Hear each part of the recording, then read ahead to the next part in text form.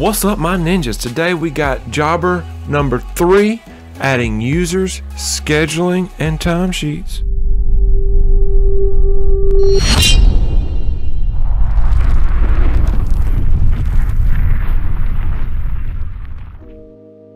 All right, let's dive right in. Go up here in the top right corner to your settings, click there, click down to manage team, and now here is your existing team.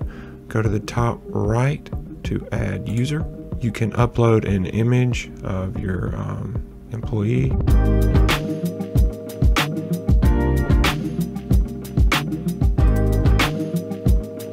All right, now that you have your new guy's personal information, we got him a new guy at Gmail, just some random number information. Now down here is your presets. If you want him to be a limited worker, which basically he can view the schedule, mark work complete, and track their times, that's pretty much it. Now it will give you a bunch of presets down here for what that is. Now if you want to change it and make it where he can view and record their own, view job notes only, I mean whatever you want to change down here, all you got to do is click custom and then you can change whatever presets you want.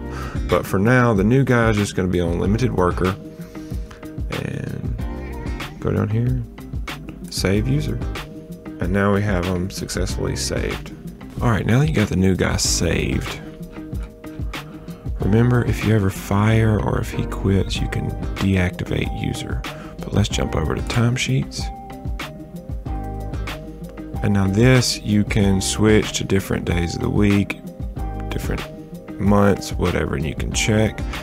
So he was clocked in from 10 a.m. to 6 p.m. That's 8 hours. If you need to edit that, you can edit his time to 7 p.m., which would be 9 hours. You also can leave a note. So you can put forgot to clock out and then save. All right, now that the timesheet is right, what I like to do is at the end of every week, I like to approve my timesheets. So right here, approve the timesheets. And now here it will have every worker that you have, their hours and everything. It will have a breakdown, days of week, and then if everything looks correct, you just approve the time. All right, approve timesheets. Now let's confirm the payroll. As you can see, the only one awaiting payment, 17 hours. We click here, make sure everything's done. If for some reason your guys have to turn in expenses and receipts, you can put that here and then also reimburse them, but everything looks good. So we will mark as paid. Actually, this one I forgot to confirm, but I'll go back and do that. But we can click this as mark as paid. All right. And everybody's going to be paid. 9 hours will be paid. And obviously I got to go back and fix that, but yeah, that's everything from putting in a new employee, timesheets.